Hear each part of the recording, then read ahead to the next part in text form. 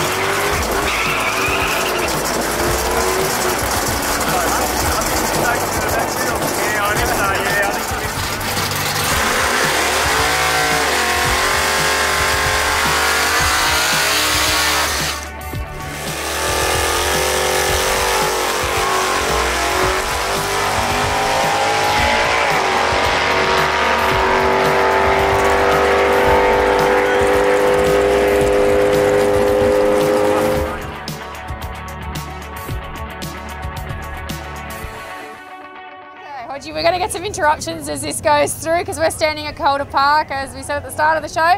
Hodgie, we have put up a video on Facebook that I'm sure now you've been shown of your car at the 91 Nationals at Calder. And here it is again here tonight. So it's really funny that it's been 2 weeks, it's been up there, and it's been 100,000 hits on our Facebook page with that video. So tell us about your car. Tell us how long it's been on the road for, how long you've had it. Tell us all. I bought this back in '83. Yep.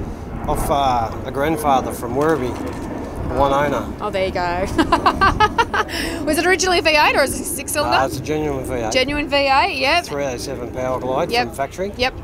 And we stuffed a small block 350 in it. Yep. Made it go fast. That's what you do with Monaros, yeah. And then when they changed the rules here for Super Street from 12.0 to 11.0, yep, we built another engine to make more horsepower to run the 11.0. Okay, so you were running an 11 in 83. We ran 11 in 90. We ran 11.0 in 90. In 90, so that's a pretty fast car in 1990. Way back then, yes. Yeah, back then. So okay, so anyone watching this, I mean, everyone looks now and goes, oh, everyone's doing a 9-second pass, but an 11 was huge in 1990. That was like a fast car. That was on street tyres as well. Yeah, exactly. So slicks, that's good. So now that is a really good time back then. So you painted it just before the Nationals in that video? Just before. Just before. It's the same paint it's got now. Same paint it's got now. That's pretty cool. Now, as you'll get around the car, when we saw this car come in today, we were like, how awesome is that? It's got great stance, big tyres, it's got flared guards, and then you open the door and we saw the words gone from my head, diamond plate. Yep. Diamond plate door trims, and you just go, it hasn't been changed. Bloody rotors. Sorry rotors, sorry, grease and gas is bad, everything.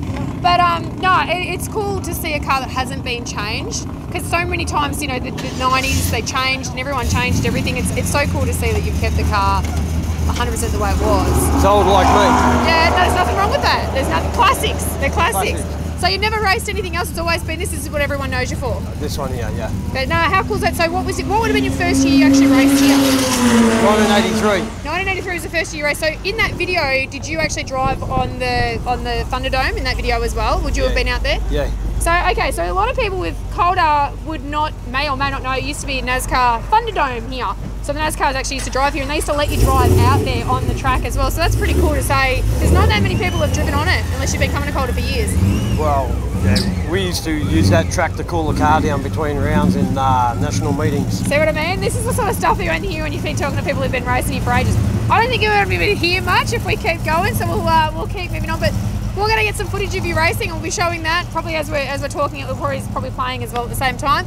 But what have you run today? I ran 11.40 just before, but the track's a bit slippery. So. A bit slippery out there, yeah. Well, you're doing better than I am, so. That's all right. Which isn't hard.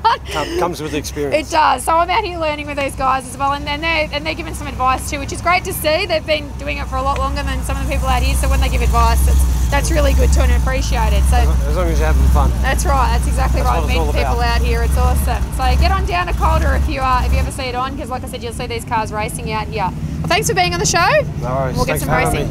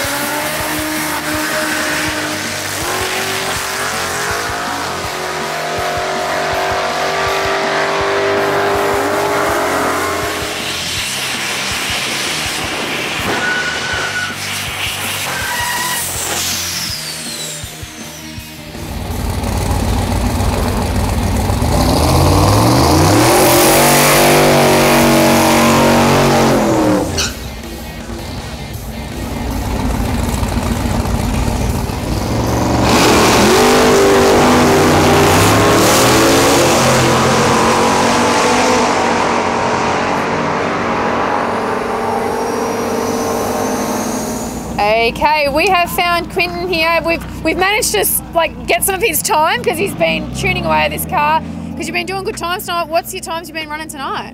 Well, we've only got down the track once without too much wheel spin. So no, track was a bit hot at the start of the night. So yeah, just play with a few things then. Ran at 8.0 then. So. 8.0, and so obviously now a lot of people are going to know the car from Drag Challenge. So what times did you run there? About the same. About the same. Yeah, we got 1.7, just in the 7s at Swan Hill. Pretty consistent. So that's what you're aiming more now to get in the 7s? Yeah, I'll put heaps in it now. So if the track's good enough and holds it, should go pretty good. So if you ever see Quinton's car out, that's what he's trying to get into the 7. So okay, so tell us LH 4-door. Yep. What's in it? It's got a twin turboed LS. Twin turboed LS. Yep. There we go. And how long have you had the car for?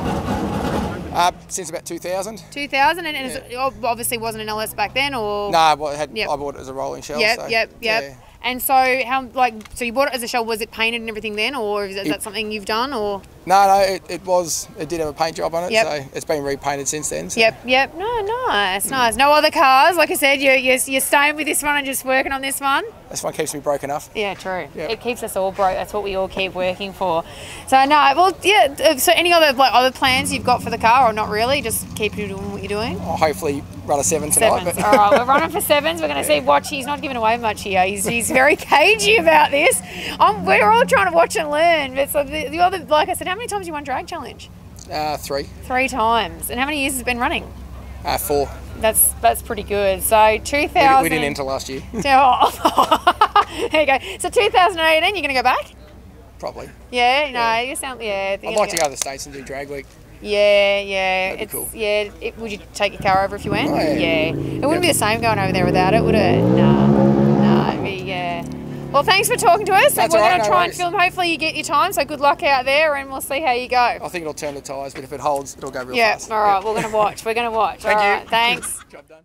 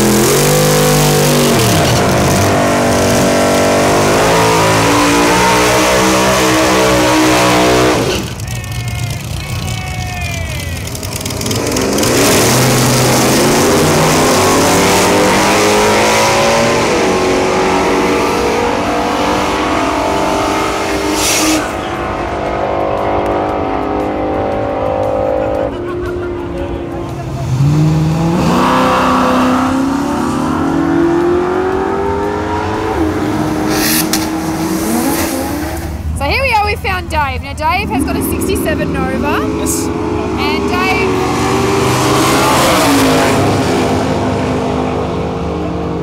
How long you had the Nova for? I've had it since the start of 2013. 2013. Now, you said it had, when we were talking earlier, you said it had a 327 in it, but Correct. it doesn't anymore. No, it has a 427. 427. And it's a dart block. Yep. AFR heads. Yep. Little hydraulic roller. It is a very tidy Nova. Yeah, it's all right. And I'm going to say, I reckon in the last like 5 years, Novas have got like heaps more popular, do you think? Yeah, I think so. I reckon they were sort of like the car that they were a bit underrated years ago, yes, and they've got more and more popular. So it's actually cool because your car is different to a lot of the cars. Like when you go to S&L, it's probably one of the only ones there. Yes. Yeah. There are a few floating around, but they're few and far between. Yeah, for sure. I went away from the Camaro, Mustang. Yeah. I mean, they're all great cars, but I wanted to just have my own little twist. Yeah. Now I mentioned S&L because Dave is a regular S&L attendee. Now we've obviously lost S&L at BP, but we're all still following Forest Hill, so you will see Dave out and about. Dave, how many Ks have you done since you put that engine in? Because you're out and about these. The engine's probably 2 years old, and I've probably got between 40 and 50,000 Ks on it already. Yeah, and Bright, you're up at Bright? Yeah, Bright, yeah. You're up there, you're out and about, and you've been racing here tonight? Yes. But we didn't get many runs in tonight. Two's all I got. It's pretty busy. It's been crazy, and then, a couple of times things get dumped on the track that shuts it down for a while. So you weren't real 100% happy with what you got? No, 11.0 was the best for the night, but it has gone 1080. But so we know there's better. Yeah, look, there's a little bit more left in it, but it's just me, I don't do it enough. I choose to cruise more than I choose to race. And it's always the street car, drag car trade-off. But hey, 1080, even at 11, that's great. That's a big car. Like it's a fair bit of weight, but you can do more. And that's the thing. It is about consistency, about coming out, doing it over and over again. Yes, that's right. Yeah, no, it's awesome. And also your wife, Rachel, we should give her a mention because she's very often out and about in the car scene with you as well. So hello, Rachel. We haven't forgotten you. No. And your son Connor's into cars as well. He is, yes. Yep. What's he got? He's got a Corolla. Yeah, he's building a KE30 Corolla. Yep. With an RB30 turbo, VL turbo engine. Two-speed glide, tubbed, 4-linked. Wow, he's really getting he's done all the fab work himself, and he's hoping to make around 1,200 horsepower with it. There you go. And he wants to run into the low 8 zone, so we'll see. There you go. So Connor will be wanting to chat to you when you finish it. What's Connor's girlfriend? Because she goes to the events. Georgia. Georgia, she's a good car girl as well. She's right into it. She gets out there as well. So there's a whole family that go out on these events as well. And like I said, and Connor's getting into it as well. So that's awesome to see as well. The family. He doesn't even have a license, so he's still too young, but he's into it. But he's getting into it, and that's what we love to see. Thanks for being on the show, Dave. We do appreciate it, and we know we'll see you out over summer as well. Thank you.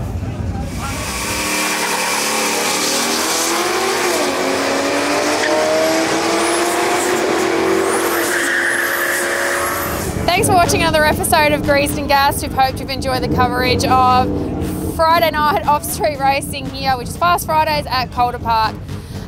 Next episode's coming up, not really sure at this point, but if you've got a cool event coming up that you would like us to know about, send us a PM, or if you'd like an event covered, you're a club or anything like that, give us a PM as well, because we do cover events as well. Make sure you follow that rotor again.